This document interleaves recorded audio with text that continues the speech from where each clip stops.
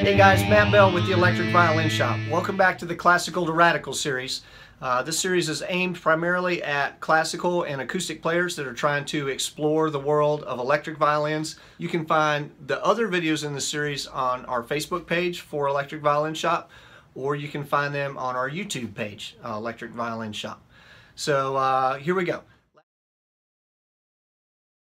Etiquette here. In the classical world, there's a couple things that you always want to show up to a gig with, right? You want your instrument, your bow, your rosin, your music.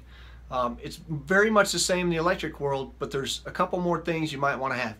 You definitely want to have some extra strings. We do play a little harder on the rock side sometimes, so you tend to break strings a little more often. You're probably going to be the only violinist on the gig, so you want to make sure you have some spare strings with you. I'm really paranoid, so I carry 3 E strings, 3 A strings, and then 2 of everything else. You want to make sure you can change a string in about 2 minutes. If you can't do that, then you want to practice a little bit, and the reason for that is songs tend to run about 3 to 5 minutes. You break a string, you can finish that song, let your band leader know, hey, I'm going to have to sit one out to change a string. They can pick a song that works best that they can do without you, and then you're going to have about a minute to get to your case. Take about 2 minutes to change and tune that string, and then you're right back at it. The other thing you want to make sure that you have with you is a 1/4-inch cable. We talked about those last time, so you know what those are.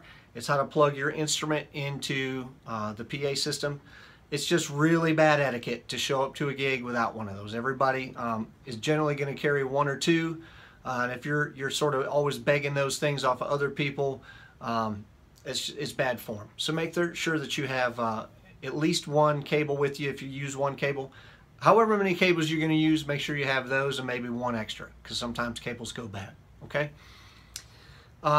Most of the time, a venue that provides sound for you is going to provide a DI and an XLR cable, but that'll be a passive DI. If you like an active DI, or if you've got a certain kind of thing that you like to plug into, make sure you have that and all the power supplies you need.